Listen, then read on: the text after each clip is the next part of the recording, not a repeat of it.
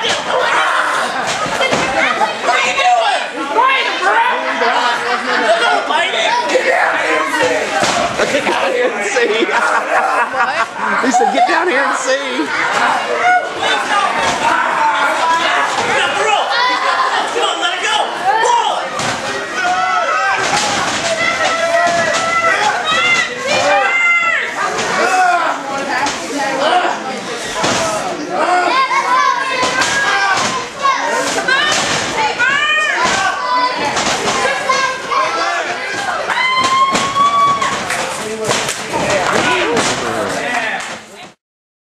Ho ho and a bottle of rum. As you can see, a bottle I have none. Welcome back to Front Row Fanatics as we continue our review of CSW show Fallout that took place on February 27th at the House of Hardcore in Mossy Head, Florida.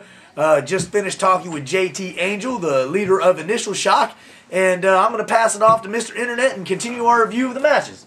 Okay, up next we had Battling Bill Weaver come to the ring. You know, he's on a tour of the Gulf Coast here. The Battling Bad Man tour or something like that. And he basically put a challenge out to anybody in the locker room that he cannot be pinned. And I have some notes I made at the show.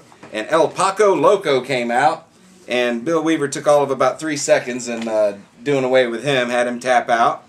But as Doug Pitt came out, he said the bell never rang. The match was never officially started, so therefore it's null and void. And pure Doug Pitt decided to take on Battling Bill Weaver.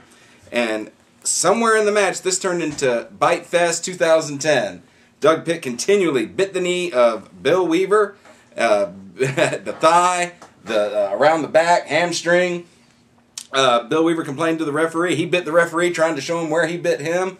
Next thing you know, Doug Pitt and the referee were both biting Battling Bill Weaver. That sounds kind of kinky. I hope everybody had their shots and everything like that, because with all that ass biting and all that other stuff now, you know, Rudy Tooty bite the booty and all that shit, you know, I mean, woo-wee, somebody could be getting some, what's that word I'm looking for, hepatitis action or something, you know. Some type of bloodborne pathogen. Absolutely, you know, I mean, biting, I'm sorry, I'm totally disappointed that this match turned in between two competitors such as Battling Bill Weaver and Doug Pitt, a gifted wrestler, turned into a bite fest. I mean, what the fuck is up with that? You know, I have no clue. They better be glad I weren't there, because I'd have had to jump in the ring, start kicking both their asses, and tell them I paid to see a wrestling match, not no two people playing bitchy bite action all night long, man. You know what I'm saying? Well, towards the end of the match, referee Kyle W. was rendered incapacitated.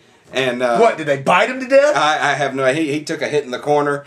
And Doug Pitt locked the one-half Boston Crab on Bill Weaver, made him tap out. Referee Dave Royson came out and called the match. But there's a little known, you know, you got to read the fine print clause in Bill Weaver's contract that says he cannot lose a match by submission.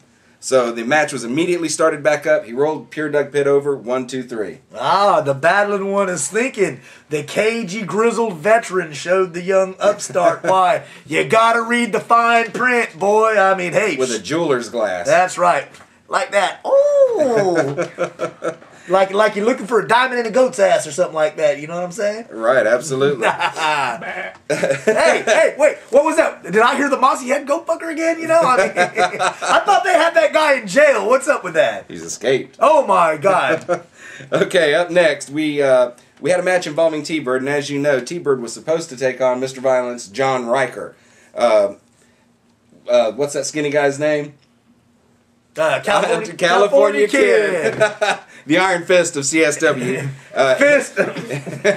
him and Doug the Chain Williams came out and said that they had beat the hell out of Mr. Violence, John Riker, in the parking lot.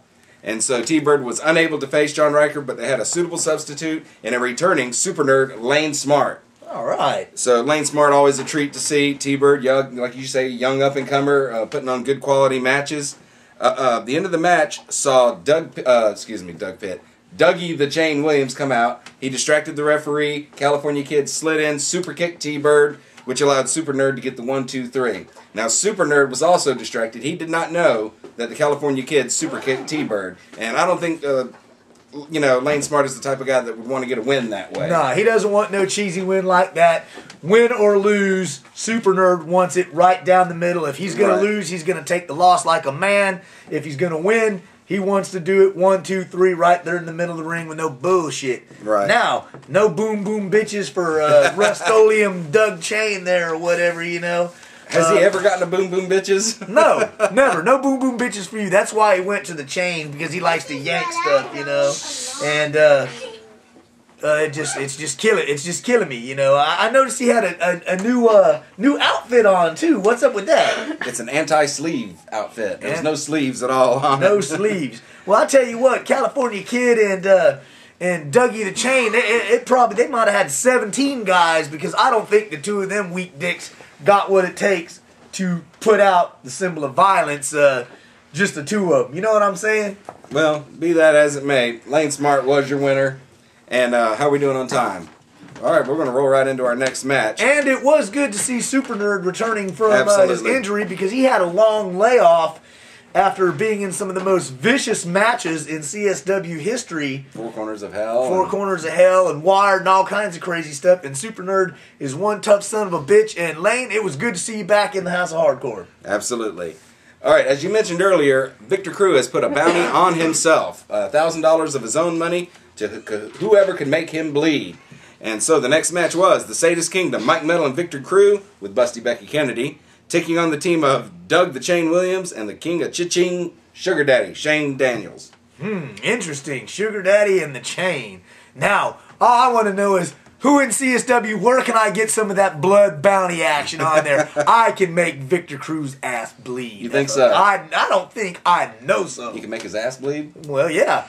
By sticking my foot in it! Yeah, you thought you was going to get a funny one over on me there. I got to try. I hear you. The end of the match came when it saw the... I'm sorry. Woo-woo! You guys Mr. have to Internet's understand. on a roll, baby. It's okay. We have a very raucous studio audience here tonight, so we'll get through it.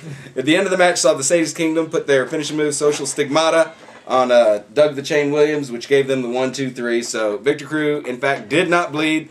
The bounty is still out there. Well, you know, as much as I can't stand the Sadist Kingdom, they are a formidable tag team. They got the victory, you know, and continued their role of dominance in CSW. Hey, look at that, boy. Woo! Work that nipple. Anyway, with that being said, we're going to take a break. Oh, no, we're getting bosom splashes from all the women in the audience here. My God, all hell's breaking loose at the Front Row Fanatics studio. He's turning red. Oh, my God. Producer, quick, I need a break. Cut the camera.